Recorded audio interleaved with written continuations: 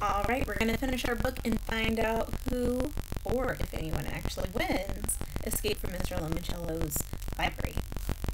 Chapter 53. Back in the Art and Artifacts room, Kyle felt confident they were pretty close to figuring out, well, whatever it was they were supposed to figure out. How it would help them escape from the library was still anybody's guess. It's 10:44, said Akemi. The last clue should pop up on the Wonder Dome in 16 minutes. Okay, you guys, said Kyle, spread out. We need a rhyme for Andy.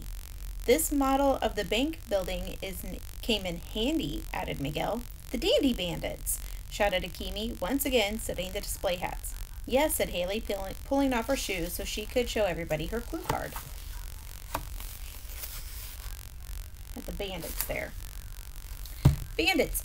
I found this in the 300s room.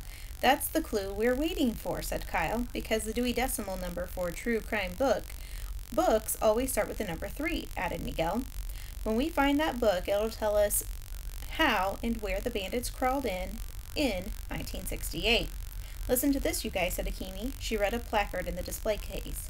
The plaid fedora from 1968 was worn by bank robber Leopold Loblolly, one of the notorious Dandy Bandits. Loblolly, shouted Miguel. The smell-o-vision clue, said Kyle. That's why everything kept smelling like pine trees. Loblolly was one of the pine trees in the answer Mr. Limoncello gave you guys, said Haley. Whoop, whoop, whoop, said Mr. Limoncello. As Banana Shoes squeaking, he stepped into the room. Well done, Miss Daly. And Miss Hughes. See, said Akemi. I was right the first time we came in here. I said dandy and everybody else said, no, candy, Willy Wonka. Yes, it's all coming back to me, said Mr. Limoncello. 1968. I was pondering an idea for a game at the old public library. And, said Kyle, you were so totally focused you didn't hear the police sirens screaming past the library as they raced to the Gold Leaf Bank. The Blackbird was from Alexandriaville, said Sierra. The police siren Royal was from that day. Miguel finished that thought. When the Dandy Bandits tried to crawl into the bank. My goodness, said Limoncello. You kids, how could you kids know all that? From the game clues, said Kyle, and from the story Dr. Zinchenko told us on Friday night when somebody asked her why the library needed a bank vault door. She was already feeding us clues, said Akemi. The time is now 11 a.m., announced the ceiling lady. The game will end in 1 hour. Come on, said Kyle, heading for the door. It's the 11th hour. We need to go check out the Wonder Dome again. They raced to the balcony. There it is, said Sierra. 364.1092, shouted Miguel. Woohoo, cried Akemi. We're gonna win. Chapter 54. On the first floor, Charles was at long last video chatting with his uncle, James Willoughby III, the Librarian of Congress, who had finally shown up for the Ask an Expert call. Sorry for the delay, Charles. That's okay, Uncle Jimmy, said Charles, straining to smile and not scream. The time is now 11 a.m., announced the annoyingly placid lady in the ceiling. The game will end in 1 hour. Charles had to hustle. Sir, I know you are a very important, very busy man, so I just have one quick question. If I were a book on true crimes in the state of Ohio, where would you shelve me? Library of Congress classification? No, sir. Dewey Decimal. Easy. 364.1. What comes after the 1 will depend, of course, on how many books a library. Charles didn't stick around to hear the rest of his uncle's answer. He took off running for the closest spiral staircase up to the 2nd floor. As he ascended the steps 2 at a time, he saw Kyle Keeley and his entire entourage running down a staircase from the 3rd floor. Charles reached the 2nd floor balcony first. He darted around the bend, past the door, to the 500s room, the 400s. Keeley and his crew were coming from the opposite direction, but Charles reached the door to the 300s room before them. He swiped his library card, yanked on the handle, and dashed into the room. He scanned the shelves and headed to his right. He heard Keeley enter the room. Glancing over his shoulder, Charles saw Keeley go left. Charles dashed up an aisle between bookcases. He read the number at the end of each row of shelves. 310, 320, 330. One of those robots with the book baskets came rumbling across his path, but Charles was able to dodge it. 340, 350. Keeley's footsteps pounded up the passageway on the other side of the shelving units to his left. In the middle of the 300s room, they entered an open space with a judge's bench and witness box. Charles was getting closer to the true crime section, but so was Kyle. Charles saw Keeley reading something off his palm. He had the whole call number. It was time to change tactics. Charles hung back and let Keeley take the lead. Kyle rushed toward a bookcase. Charles sprinted after him. "Got it!" Kyle shouted as he reached for a book on the shelf. But before he could completely pull it out, Charles grabbed hold of the book, too. They both yanked it off the shelf. Kyle had the spine. Charles had hold of the top. They tugged it back and forth. While they wrestled with the book, Keeley's teammates caught up with them. "Careful, Kyle," said Sierra Russell. "Don't hurt the book." Charles grinned. Keeley, the sentimental sap, was listening to the silly, bookish girl and easing up on his grip. Giving Charles his chance, he body-checked Keeley, slammed him into him with his shoulder, sent him flying, and the book tumbling. Charles snatched it off the floor. He had the book.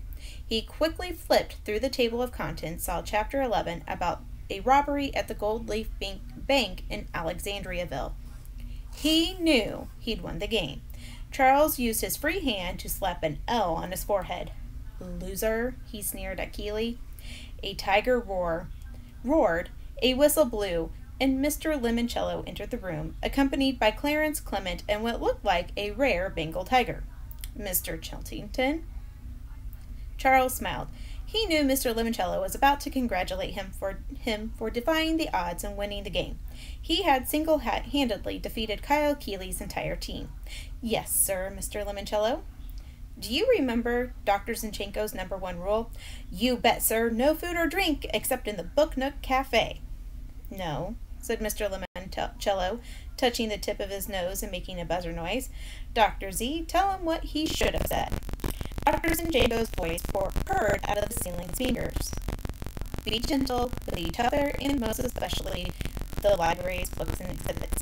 "I know," said Charles. "That's why I had to stop Kyle Keeley. He was ready to rip the cover off this poor book.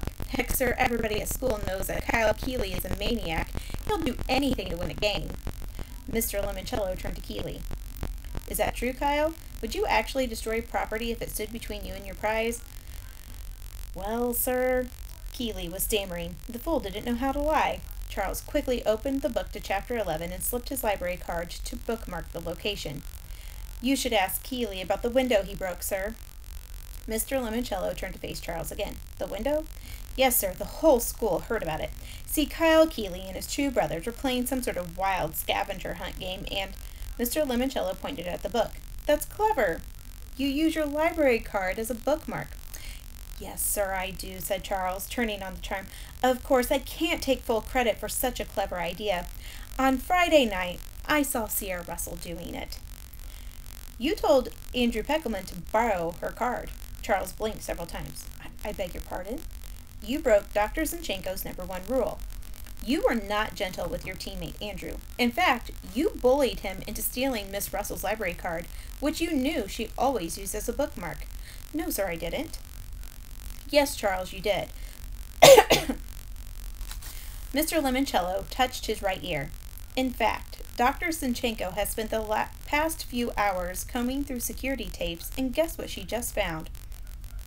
Charles heard his own voice ringing out of the ceiling speakers.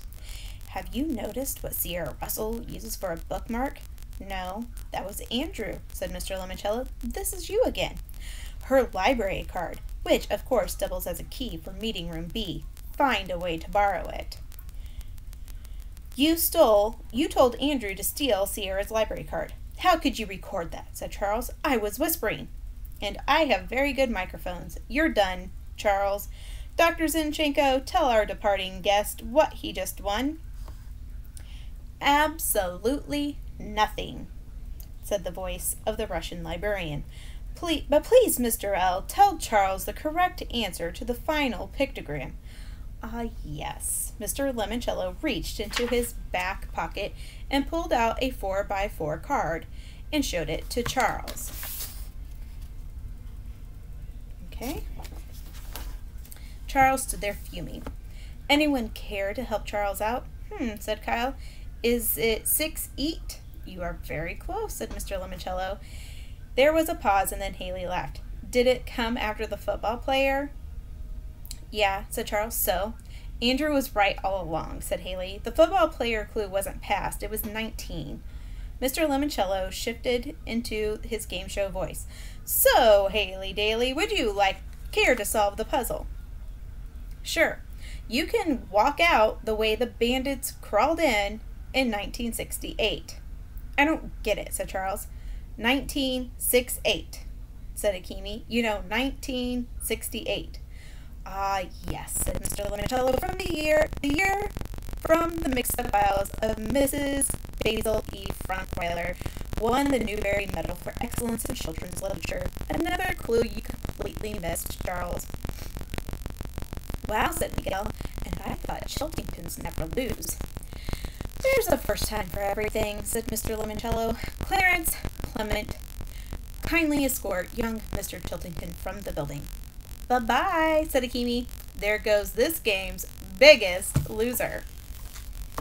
Chapter 55. Open it, Akemi said to Kyle.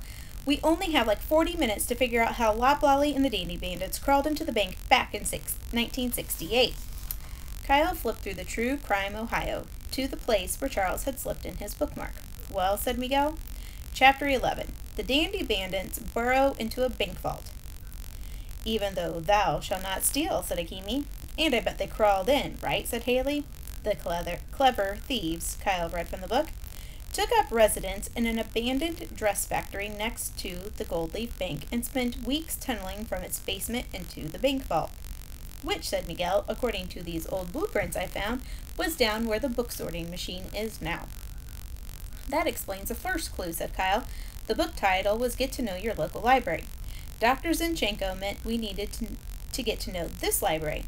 This also explains why she wanted us to read those Sherlock Holmes stories. The Adventure of the Red-Headed League, said Sierra. The story about robbers tunneling into a bank from a building next door. Kyle nodded. Dr. Zinchenko told me she had just reread it. I'll bet that's where she got the idea for this whole game. Hey, Charles should have stuck with crawling through sewers like he did in that video game, joked Miguel. He might have found the Dandy Bandits tunnel before we did. Come on, you guys, said Haley. We need to be back in the basement. I'm coming with you, said Mr. Limoncello. I just have to see how the story ends. Clutching the true crime book against his chest, Kyle led the way down to the stacks. Why are you bringing that book? Asked Akemi. We'll put it on the conveyor belt thing, Kyle explained. Whatever basket the scanner sends it to, I'm guessing that's where we'll find our black square. Our shortcut out of the library. Exactly. As the team trooped down the steps to the basement, Mr. Limoncello turned to Kyle and said, So, Mr. Keeley, did you have fun this weekend? Yeah. Good.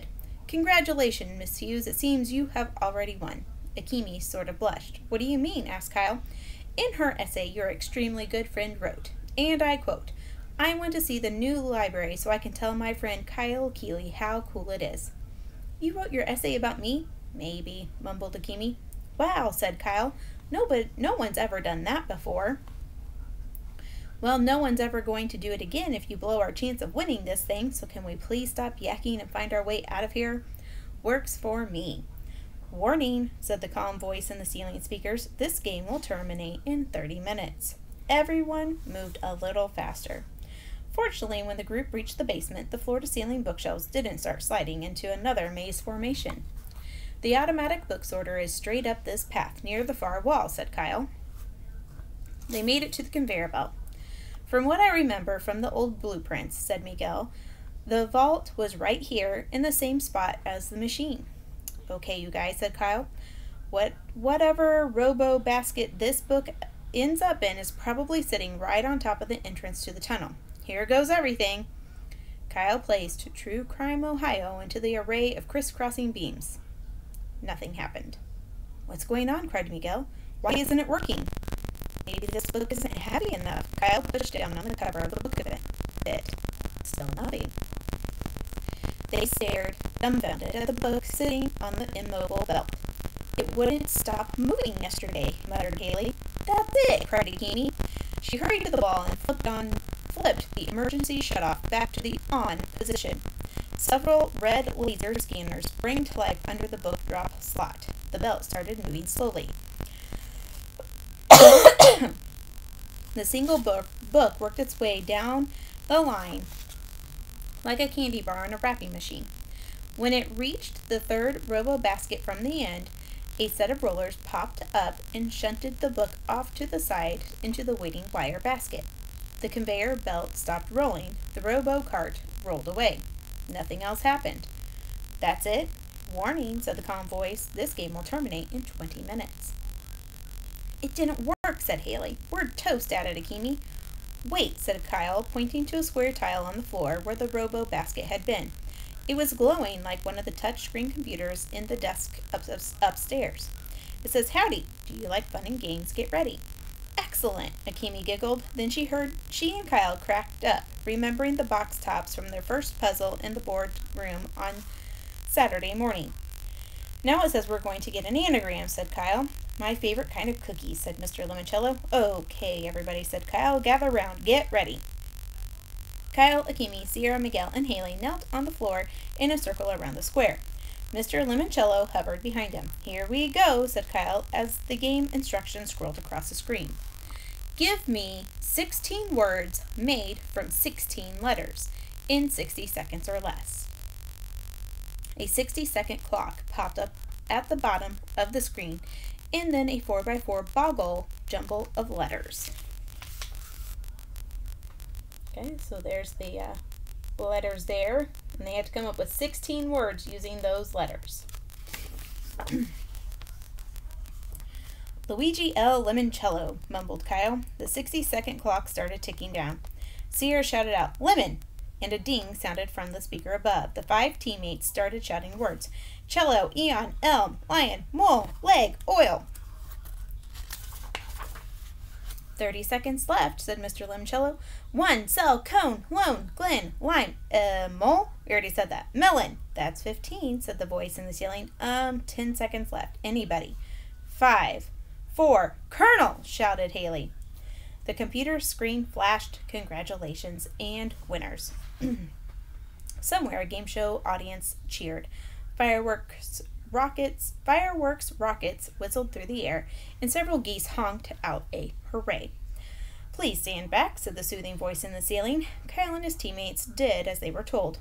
Warning, the voice continued, this game will terminate in 15 minutes.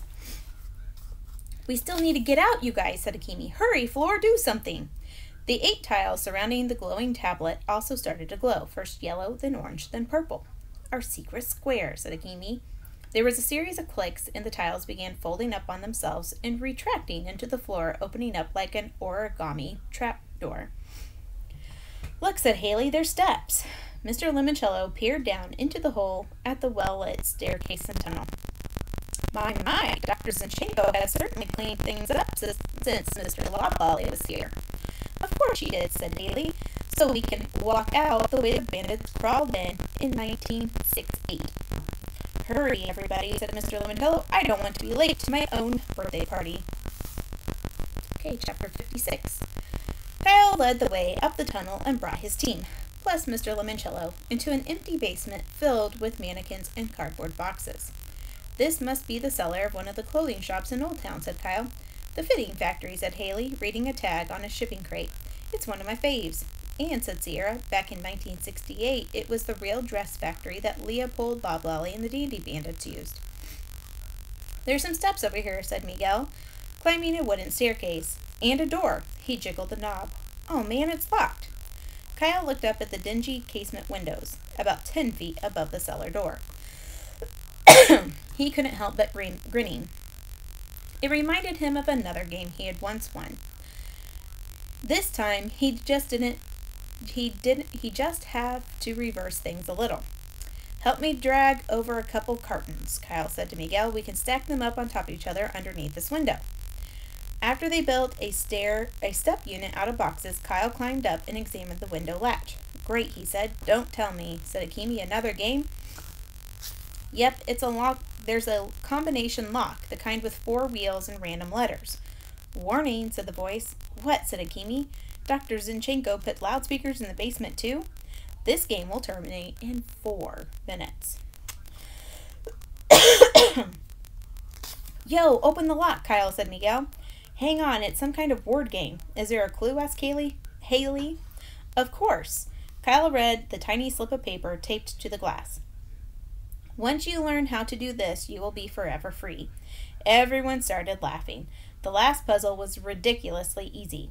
Ready, children? Said Mr. Limoncello. All together now.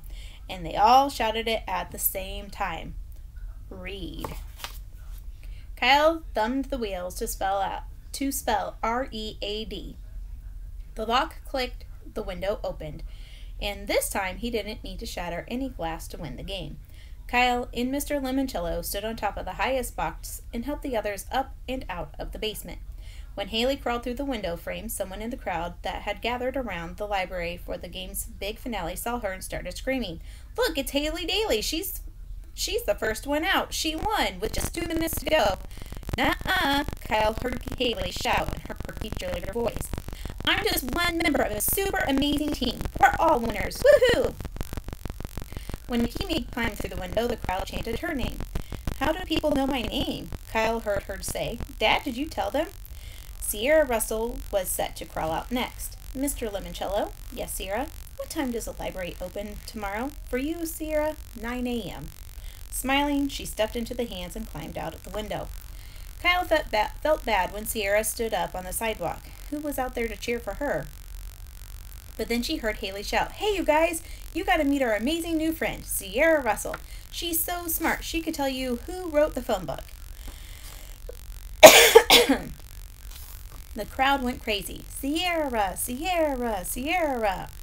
"Okay," said Kyle. "You're next, Miguel." "And Miguel," said Mr. Limoncello, "if your summer schedule permits it, I'd love you to head up my team of Limoncello Library aides." "Thank you, sir. It'd be an honor. And please invite Mr. Peckelman to join you. But Andrew thinks your library is stupid. All the more reason for him to spend time getting to know us a little better. Now off you go." They gave Miguel a boost up and out the window. The chanting outside grew even louder. "Miguel! Miguel! Miguel!" "You guys," Miguel shouted, "this library is like a good book. You've just got to check it out."